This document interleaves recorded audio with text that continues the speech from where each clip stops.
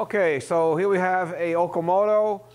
This is the 618DX, 3-axis automatic, wired for 230 volts, 3-phase.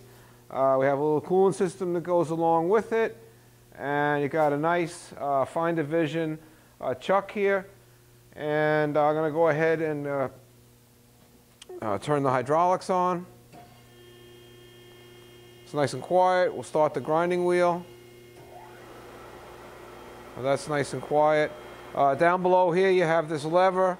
This is for your table speed. Once you select the starting the table there, your hand wheel automatically pops out, and then you set your speed.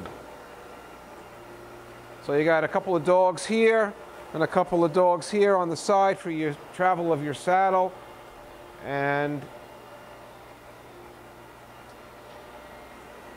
you could feed down by hand with this hand wheel if you wanted to. There's a manual jog position. You have rapid travel of your wheel slide. You can stop this table for a minute. You have wrap it up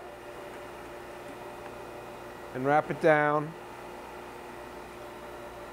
Then you have your manual pulse generator. You could always reset this to 0 and go down with this. And you have 2 other finer settings that are even finer, all the way down to about 10 millionths. Then you have, of course, your emergency stop, your hydraulics, your spindle, your coolant. You wrap it up and down. You have a jog for the down feed, selecting of the type of grinding, slot grinding or surface grinding, and then a couple of settings here for your actual little grinding cycle. And up here you also have for your CROSSFEED, whether you want to step or move this in and out continuously, and you have a potentiometer here for the speed of the travel. So what you want to do is put some kind of a value in here. Let's put in 2000s, and we can start the table.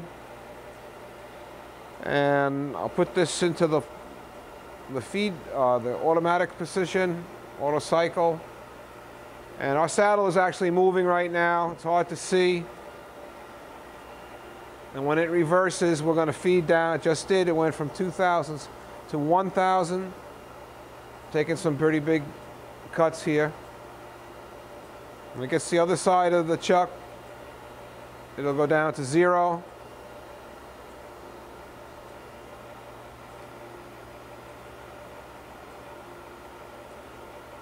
And then start doing a certain amount of spark out passes, whatever I have set in here.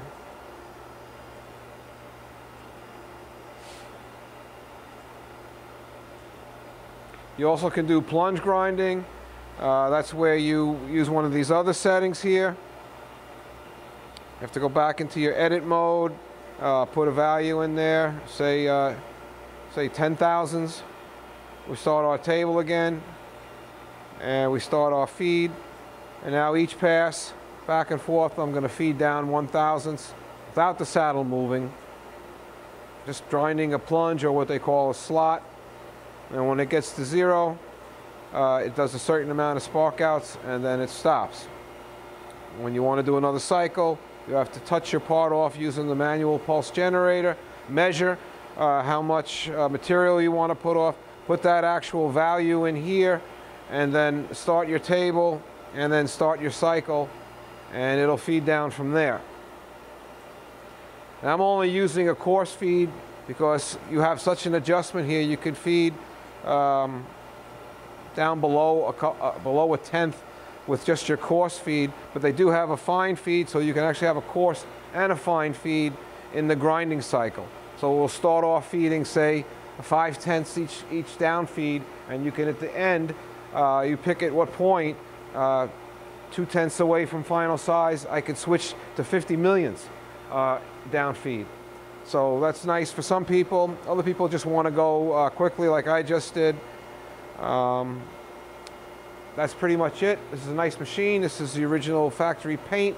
That's the Okamoto 618DX 3-axis automatic. Thank you.